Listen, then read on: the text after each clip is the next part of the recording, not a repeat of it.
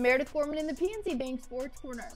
COVID-19 cases are going up around the NBA, but the league still reportedly has no plans to pause the season. A couple of games have already been canceled due to teams being hit by the virus, but according to the league, games will go on as planned. NBA spokesman Mike Bass saying that the league prepared for the game postponements due to COVID-19 before the season even started, and that they will work with medical experts to ensure that COVID-19 protocols are being followed. PNC Bank, helping to make banking easier.